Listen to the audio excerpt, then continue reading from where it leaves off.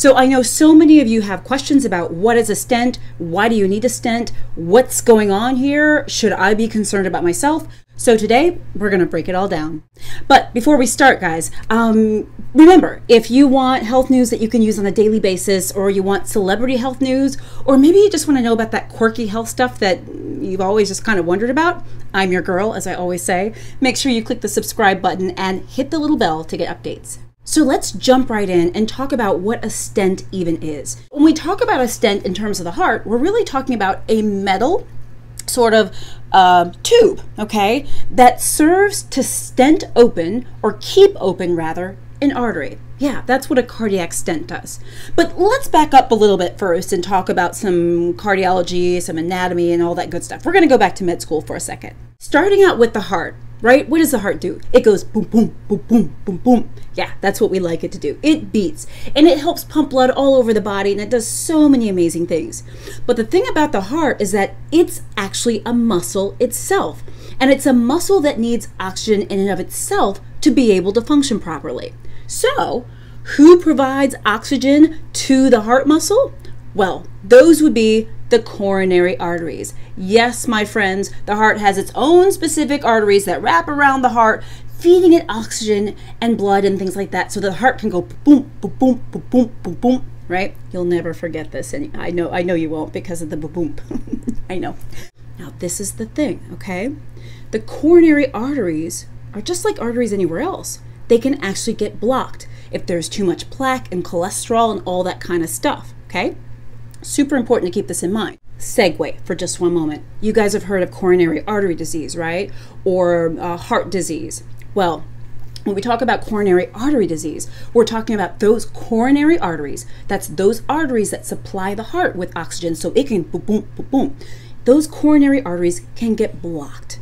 We know that heart disease or coronary artery disease is the leading cause of death. Guys, it's super serious. So this is the thing.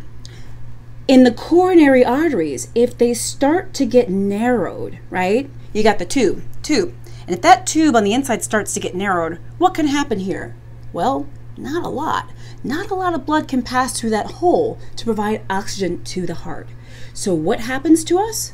Well, it's got to give us a warning sign. So we get chest pain. We start saying, oh gosh, oh. That's our body's way of saying these coronary arteries are getting blocked. They're getting narrowed, and we can't get the blood, the oxygen-rich blood through there. Okay, so if that should happen, right, we start getting narrowed coronary arteries, those really important arteries that supply our heart with oxygen-rich blood and help make our heart go boom, boom, boom, boom, boom. If they get narrowed, well, if we're lucky, we can open them up. And how do we open them up and keep them open? Well, we want to stent them open. It's kind of like a hose. You know when you used to play outside when you were a kid with like a water hose? What happens if you put a kink in that hose? Well, not much water gets through, right? Same thing with the coronary arteries. If there's a blockage there, not much oxygen-rich blood can get through. So with the stent, we're actually taking a little metal stent, little open tube, and we're funneling it through that we're funneling it through the artery to literally stent that artery open so it can stay open and the blood can travel through and supply the heart. So that's what a stent is. Now, maybe you know somebody that's gotten a stent, or maybe you've had one yourself. We know that about 2 million people get stents every year. Guys, that's huge.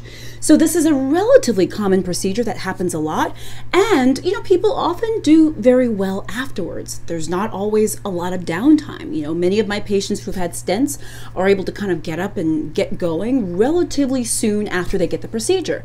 But don't let that fool you in terms of its importance. It is so important, and I think in many ways it can be a wake-up call and sort of a message to us to really keep our bodies healthy. So how do you keep your body healthy, you're wondering? How do you avoid maybe having coronary artery disease or needing to get a stent or things like that? The best things that we can do are, honestly guys, keeping a healthy weight, making sure that our blood pressure is controlled, that your cholesterol is within normal range, that your diabetes is controlled. That means taking medications if you need them. That means eating a healthy diet and exercising. It means not smoking and cutting back on high salt foods and things like that.